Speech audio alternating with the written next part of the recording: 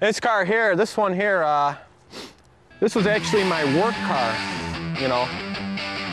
For about 2 years, this was my work car, and then when we found out about the Bix racing, I'm like, shit, you know, I got me a race car. Just gut it and go. The Bic racer of today is potentially the professional stock car racer of tomorrow.